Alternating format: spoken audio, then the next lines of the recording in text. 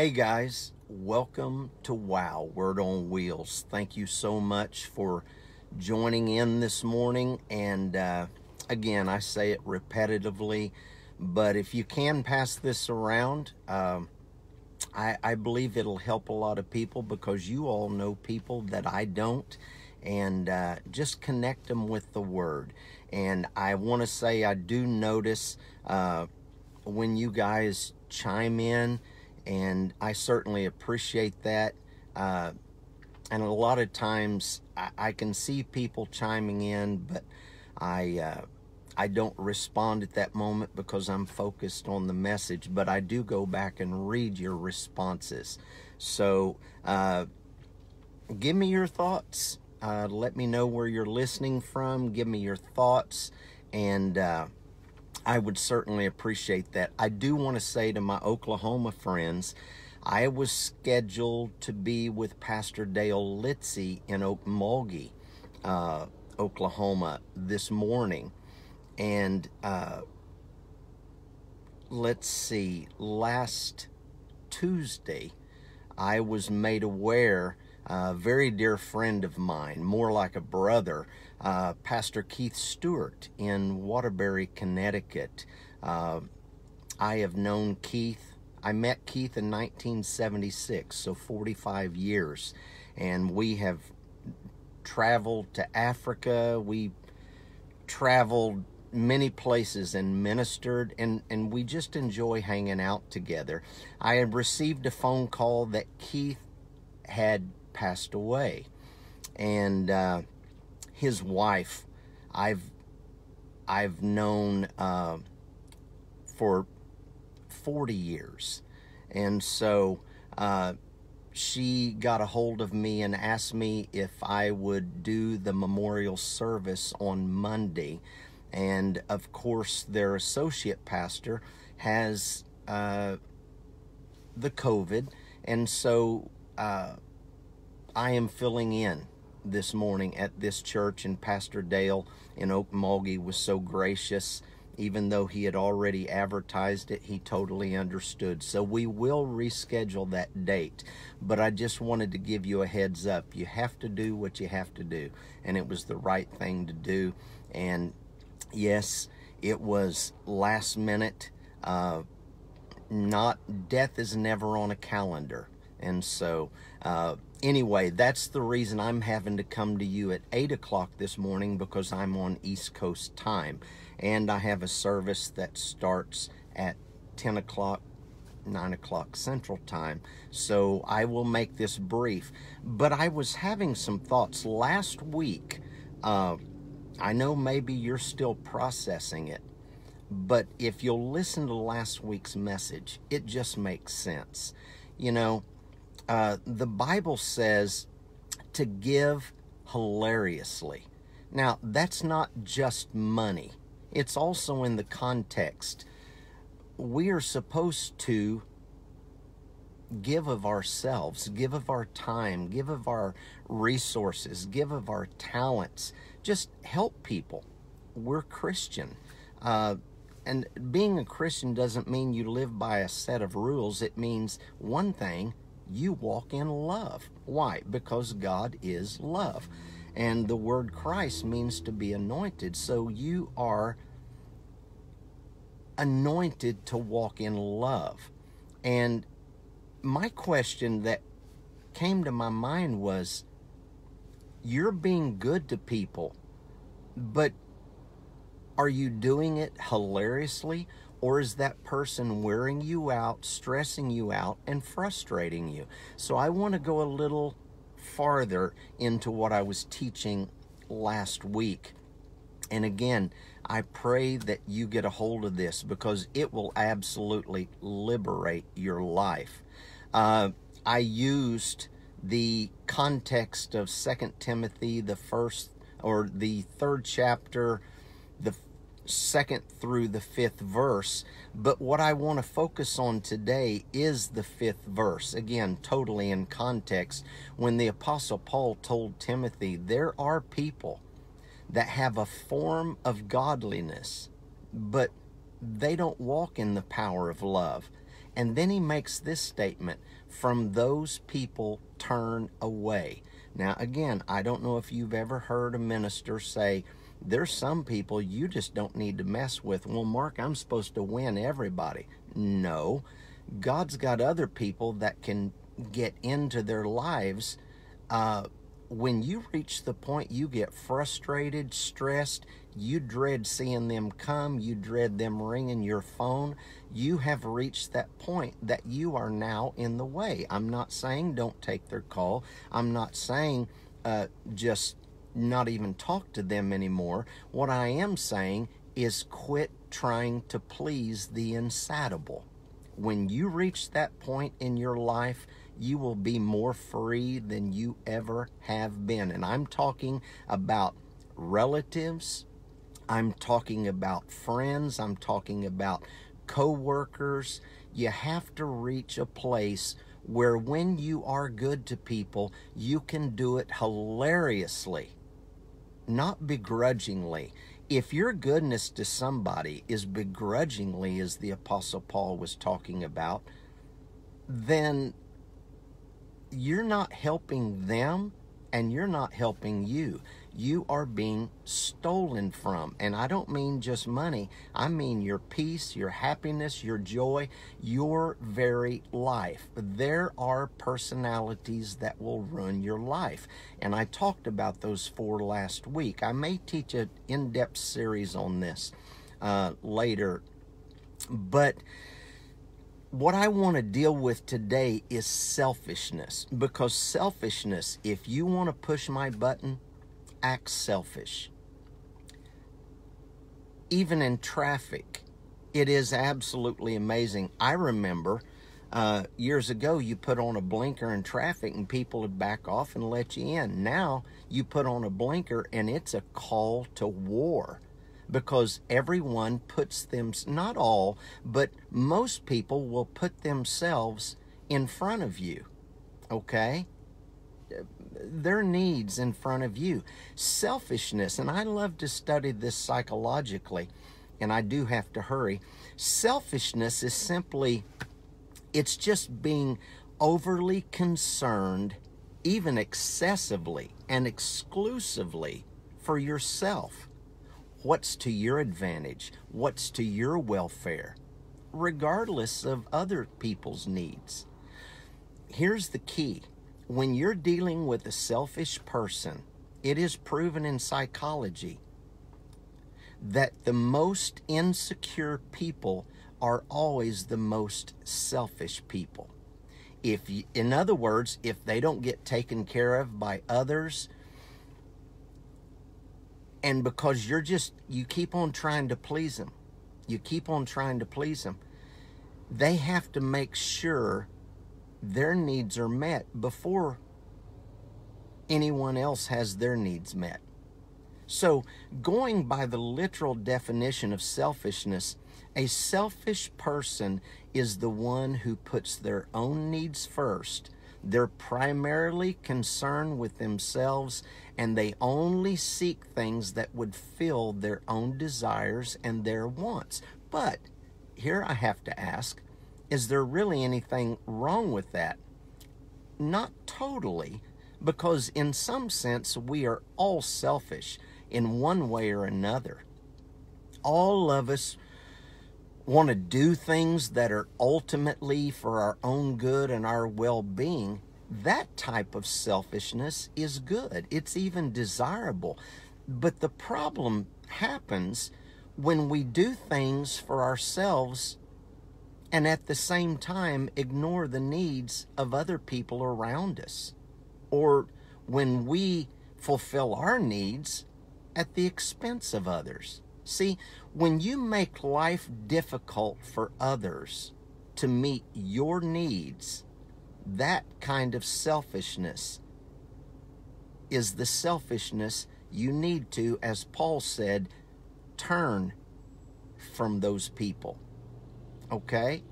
Now understand, selfishness and selflessness are two psychological drives. We all have those drives in our psyche, in our thoughts, in our brain. We have a drive that says, I've got to be selfish. I need my needs met. I don't care what you need. I need my needs met. And those kind of people will wear you out and ultimately shorten your earthly life. So, selflessness is in you also, but you have to choose every day. You can be a selfless person, or you can be a selfish person. Selfishness to the degree, I've got to take care of my body. I've got to take care of my mind. That's okay. But selfishness of, I want this, and I'm not going to be happy until I get that, you can only feed that so long. And I'll be very straight up with you.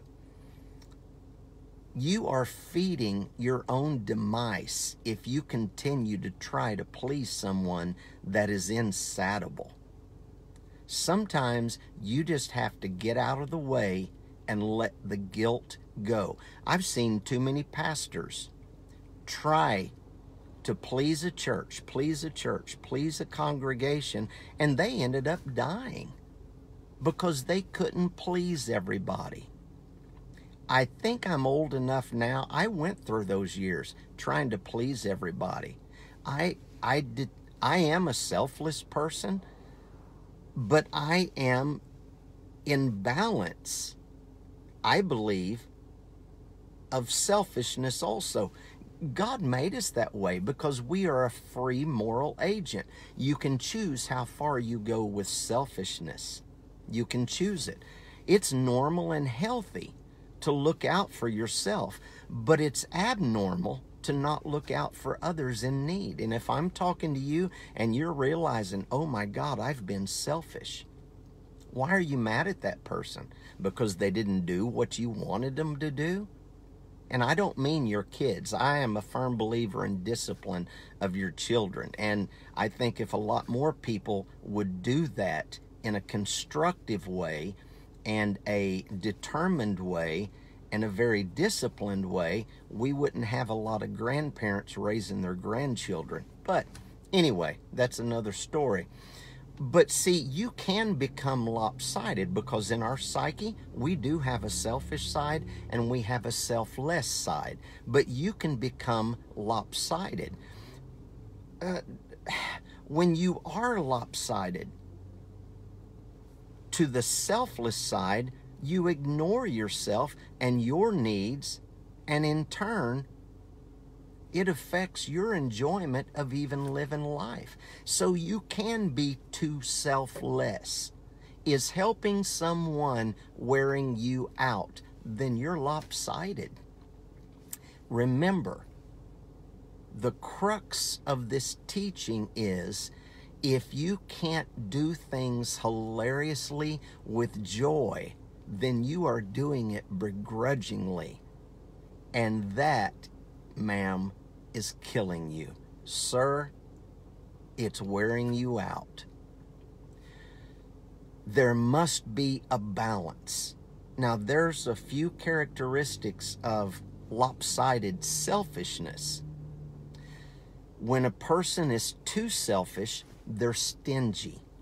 Because in their mind, they're thinking, well, if I do that, I won't have enough if I help someone else. And the reason people are overly selfish is, even in traffic, is because they fear the loss of control. They fear the loss of control of even reaching their goal that they desire, because they think if they lose their resources, they lose their goals, and if they lose their goals, they lose their life. So there is no greater love that a man would have for his friend than he would lay down his life. See, that's selflessness. But it didn't say no greater love when you give up your life. Laying down your life means, hey, I could use those resources for my goals, but I'm going to do this hilariously, and I'm going to help this person. Now, if this person comes back and has another need, and they get mad at you because you didn't meet at that time, turn from those people. We are too slow in understanding who the enemy has sent to drain you of life itself. The most important thing to do, according to psychology, when you're dealing with a selfish person, is to figure out the reason behind their selfishness and then try to eliminate that reason. Try to let them know, hey, you don't have to be stingy. God said you give and it'll be given back to you, a good measure, pressed down, shaken together, and running over. Okay. But if they don't get that, turn from those people. Give them time. Well, how much time do I give them? Till you start getting frustrated, till you start getting stressed. How long is it going to take you to get stressed out? That's how long that battle is going to last. Okay? God, I hope y'all are getting this. Do you remember in the Old Testament the story where the prophet Elijah was called up? I think it was in 1 Kings 17, and it continues into 1 Kings chapter 18, the first few verses. The drought was there, and Elijah was being fed by the raven at the brook Cherith, and God told him, get up from here because the brook had dried up. Get up from here and go to Zarephath. I've got a widow woman there that needs you. And so when Elijah showed up, he asked the woman, would you give me a little water? She said, yeah, I can do that. I can do that. And while she was walking away, he said, oh, and make me a little cake also. She wheeled right around. Now, watch this. Here is a woman that is out of balance. So the word came to bring her into balance. You will never tap prosperity until you understand balance. Some of you have worked all your lives to gather your resources so that you can live comfortably, and you're letting people drain you. Now you're having to look for a part-time job. You're having to look for things. Let me tell you something. If what you're giving is not coming back to you, you are sowing in soil that is not fertile. Okay? And so, you know, what did she do? She said, I don't have enough meal to make you a cake. I only have enough for me and my son. See, they're stingy. But there's also the loss of control. I can't control when I die if I do this, because she said, I only have enough for me and my son a cake, and we're going to eat it, and then we're going to die, because there was a famine going on. They had no more. He said, well, make me a cake first. And so what he was doing was he was letting her know, I'm giving you an opportunity for balanced living by asking you to tap your selflessness. So he came to a selfish person, because when a need arises in our lives, there is a tendency that the selfish side begins to want to take over. See, understand this, and Lord of mercy, I have to hurry. When a miracle is about to happen in your life, God will most always bring you to balance before that blessing occurs. Okay? Now you may be wondering, Mark, I'm not even asking just, am I selfish? Am I in balance? You're selfish to take care of you, but you're selfless to take care of others. So you're both being taken care of. But if others are draining you, then you're out of balance. if they're draining your energy, your drive, your want to, if you're praying, God, just take me home, you are feeding someone that doesn't want to change. Because if they don't mooch you, they'll mooch someone else.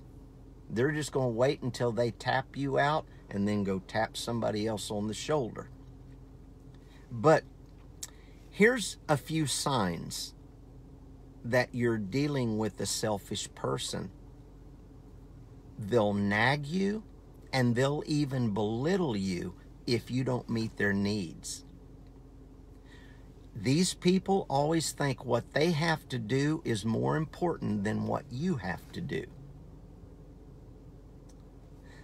These type of personalities, and hear me, I said it last week, a human is not your enemy. It's the mindset they operate in that is the enemy that comes to steal, kill, and destroy. You are not a martyr. Living the crucified life doesn't mean you've got to be crucified by somebody. That's not even what that scripture means. Holy smokes. These type of personalities, the people that walk in these personalities are usually very competitive. And they're insecure. And these type of people, they don't even apologize even when they know they're wrong. Those are the 4 signs of a selfish person according to modern day psychology. That's not Mark Schell's opinion. So, Mark, how do I deal with the selfishness in other people? Stay true to yourself. Don't stoop to their level. If their needs are straining you, if their needs are just draining you of all your energy, not only your resources, but they're not wanting to. Okay, I'm sorry about that. My phone was in the sunlight. Thank God it's warm in New England. The first time I came up here at this church was in January of 1998. Just a Sunday to Wednesday. Oh, everything broke out. Power of God moved. I stayed here 5 months. So I've been coming to this congregation 23 years. I love New England. Whoo, it's cold in the winter. But these people will drain you. Absolutely drain you. So you've got to stay true to yourself. You know your resources. You know your limits. And some of you have not built boundaries. You have not built boundaries, and you just let people run over you. It's not that person. It's that personality the enemy is using to steal, kill, and destroy you. When are you going to start? Here's another way to deal with selfish people. Starve them of the attention they're craving from you. Starve them of that attention they crave from you. Stop feeding their insecurity by doing favors for them. Stop feeding that insecurity. You're not feeding a person, you're feeding a personality. Oh my Lord, sir, please quit that. There's too much fertile soil out there for you to be sowing seed into something that doesn't want to change yet. Let someone else, God cares about these people. Let someone else that God's got in mind, that person will adhere to and listen to, let them be the one that God uses to bring the change about. Listen to last week's message and you'll understand that. God never gives up on a person. Don't get me wrong. But some of you need to get out of God's way and stop being an idol worshiper. Yeah, I said it. See, the word says, 1 Corinthians, the 10th chapter, the 24th verse says, we should stop looking out for our own interest and instead focus on the people living and breathing around us. Okay? So if you're dealing with somebody that does not adhere to that, turn from them. You know, many of you are of the mind, well, I just don't hang around people that smoke dope. I don't hang around people that drink. I don't hang around couples that just live together and they're not married. You know, and you have your own convictions. You have your own values. But can I tell you something about this? He's saying don't hang around people that are draining your energy. That is as much a command of God. Why, Mark? Because how can you walk in love when you dread showing it? Proverbs, the 18th chapter, the 1st verse says, whoever pulls away from others to focus solely on their own desires disregards any sense of sound judgment. And again, I'm not telling you don't witness to people. I just know, I want you to know when your witness has expired, someone else will come in and God will use them. God's not going to give up on a person. Okay? See, Jesus even disregarded, the Father rather, even disregarded the prayer of that self-righteous Pharisee. You remember the one that beat on his chest and said, I've paid my tithe, I go to the synagogue, yada, yada. The Father ignored that. And instead, he looked at the beggar and said, hey, I've messed up, I want to change. Help those people. Even God didn't help the man that beat on his chest. So why are you? You who have allowed to let people's cries of selfishness get yours, you are in. Now, are you ready for this? I hope you are. You are in idolatry, worshiping another image. What do you mean, Mark? To worship is the Hebrew word prahusneo. It means to focus on something. You are so focused on someone else's problem, it's wearing you down, wearing you down. Do what God tells you to do, and if they just keep on draining you, then your witness has expired and God will bring someone else in. Selfishness is simply this, self-idolatry.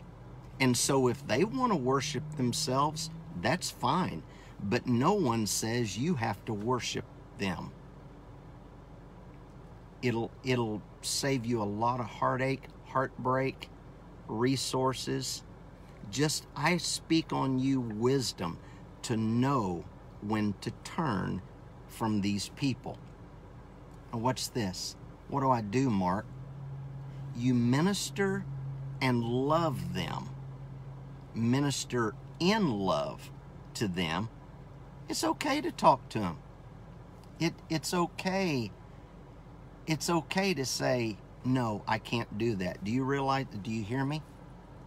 I have come to the place in my life, it's okay to say no.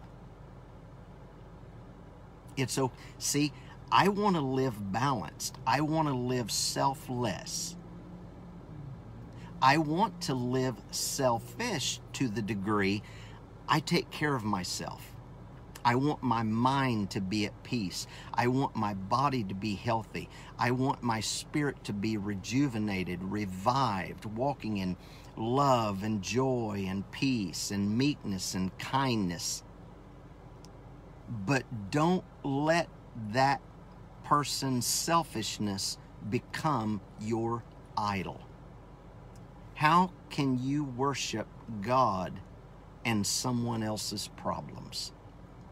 You can't. So you minister in love to them. And when I say minister, be present. Ministry is not just sharing scripture. Ministry is sometimes just being with a person. That's fine. Love them. But don't let their selfishness become your idol. Or, watch this. If you have let someone else's idol become what you worship, you're going to live in the same demise they are. They're bringing you down to their level. People that don't want to change, they are bringing you down to their level. Because see, well, Mark, oh my God, have I entered idolatry of another person's lack? I've been worshiping their problem. I don't know. 3 things you can check. Are you hurt because they don't appreciate what they do? Are you hurt because you know they belittle you and they'll just talk to you like a king one day and a pauper the next? They'll praise you one day and cuss you out the next? That can hurt you. Do you live frustrated? Are you frustrated when you see them, you see their phone calling, whatever? And do you feel like you can never do enough to satisfy them? Then you are in idolatry. But the good news is I set you free from it. Because today, some of you are going to start making some decisions that, hey, I love this person, I am concerned about them, but God, my witness has expired. I give you permission to bring someone else into their life that can impart what they need to hear and what they need to do. Turn from those people. Turn from those people. So I hope you guys are taking this in context. Don't get off here saying Mark Shell don't believe in witnessing too long to somebody. No. Oh my God, I'm long suffering. But when a person will not receive the change the love was intended for, then I will not. There's my selfish side kicking in. I'm going to take care of myself. I'm going to keep myself at peace. Because if my mind is not at peace, my body is going to show it. And many of you listening to this and watching it, you're sick because of someone else's personality. I will guarantee you. Stress has to do with 97% of all sickness and disease. How can you give hilariously and begrudgingly at the same time? It is impossible. So anyway, that's what I wanted to say. Thank you guys for chiming in. Let's see, next week, my friends in Texas, I will be at Pastor Jerry and Jerry Edmonds Church there in Elgin, Texas, right there by Austin. And I'll be down there next Sunday. And so thank you guys so much for your support of the ministry. This is how I do what I do. And other people's going to hear what you heard today and even more things in a deeper manner, a more broad manner. And so you are funding the ministry with your resources. And I certainly thank you for that very, very much. Check out the website, markshellministries.com. If you have any questions, contact me, markshellministries@gmail.com. If you've never partnered with the ministry, you can do that online. And so I thank you again for everything you do. Keep the church family here in Waterbury in your thoughts and in your declarations.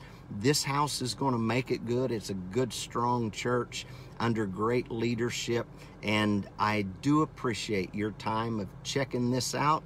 And I would ask you to take care of yourself and others. Elijah brought balance to the widow woman. What's it gonna take to bring balance to you? You all have a blessed day.